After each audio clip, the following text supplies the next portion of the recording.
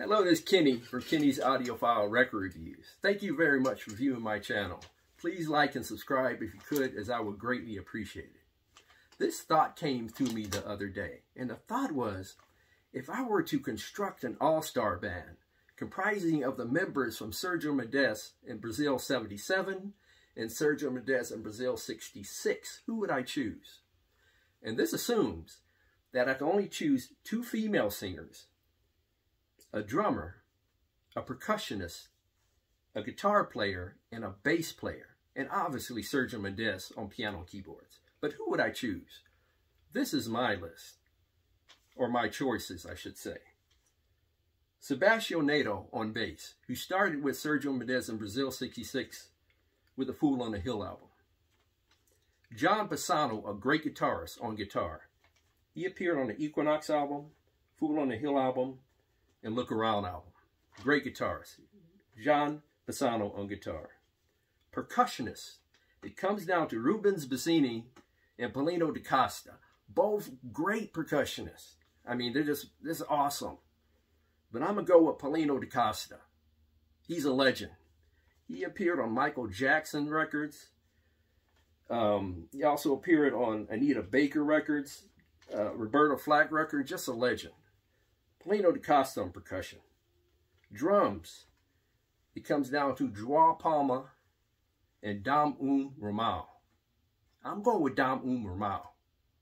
A great drummer. Matter of fact, he was a great percussionist too. He easily could have been percussionist on this list. He was a percussionist on some of the early Weather Report albums. A great percussionist and drummer.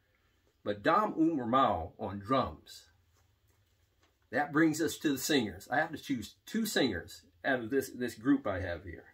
And I narrowed it down to Karen Phillip, Janice Hansen, Sergio Mendes' wife.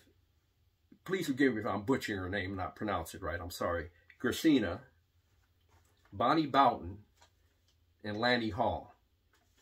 Now, I had to quickly cross Karen Phillip's name off the list.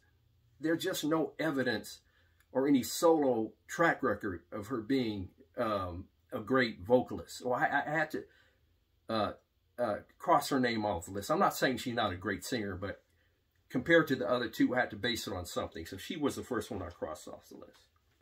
Christina, I crossed her name off the list as well. She's a fabulous vocalist. A fabulous vocalist. Top rate. She was amazing on the Primal Roots album. Her vocal performance on that album was amazing.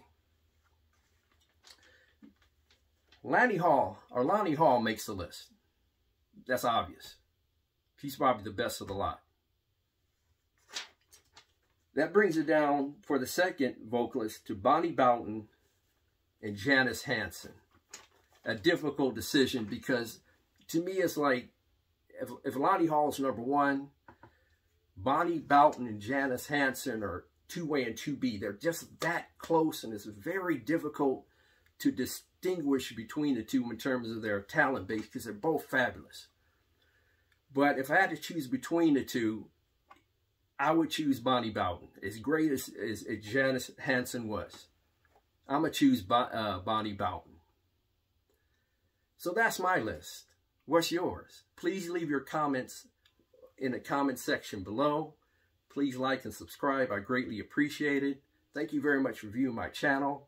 God bless and love and peace to all.